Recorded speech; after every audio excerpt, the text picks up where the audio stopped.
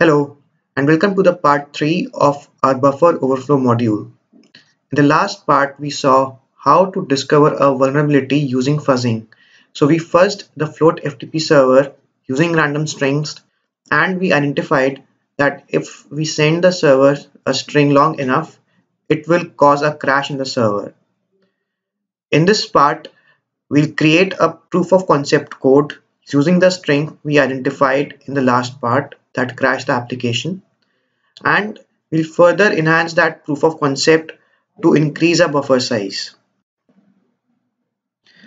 These are the few software that I am assuming that you have a basic knowledge of, and if you want to learn more about these things, or if you need to learn from scratch about these things, you can check out the resources mentioned at the end of this video. So we are on the PoC creation part of this module, and in the coming days we'll cover the next three parts as well. You can find the links to the previous two parts in the description below.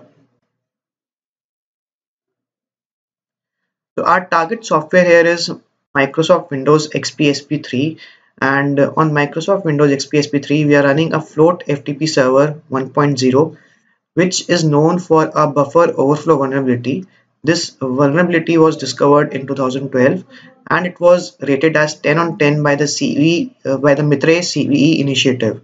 You can read more about the CVE on the link mentioned below. So a proof of concept is nothing but a script or a program to replicate the crash that we identified through the fuzzing.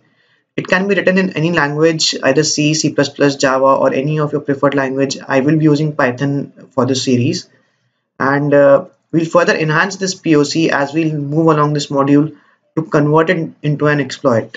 So let's move to our lab. So as you can see here that this is a very simple Python script written to connect to our FTP target and send the evil string that is 512 A's that will cause the FTP server to crash. And on Windows XP, let's run the FTP server. So I'm using Immunity Debugger to help me in creating the exploit for the server.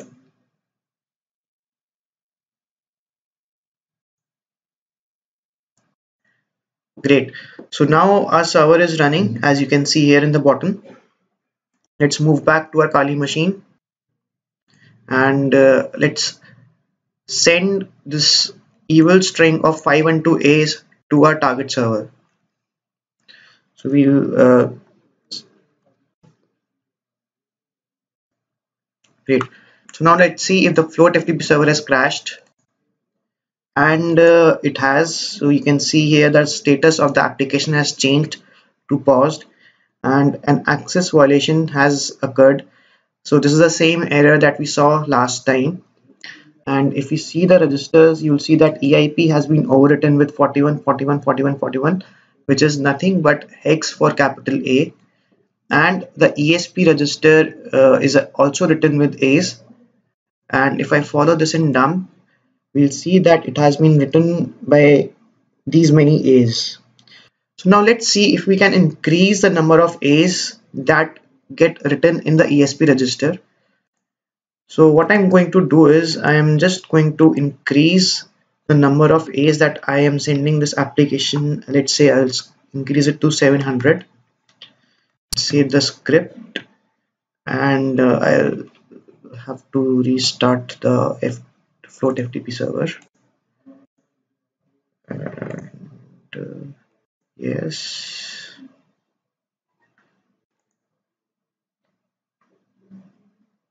So now the float FTP server is running. Let's move back to the Kali machine and send it 700 A's. Great. Now let's see if the application has crashed again. It has, and now let's monitor the ESP register. Great.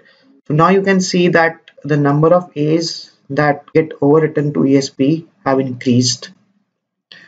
So I'm again going to increase it and see if I can send it 1000 A's so that it would give us a more buffer to place our shellcode. Let's save it. I'll have to restart the immunity debugger. Oh, sorry. I'll have to restart the float FTP server in immunity debugger and play. And now let's execute a script again. Python POC.py, and again the application has crashed.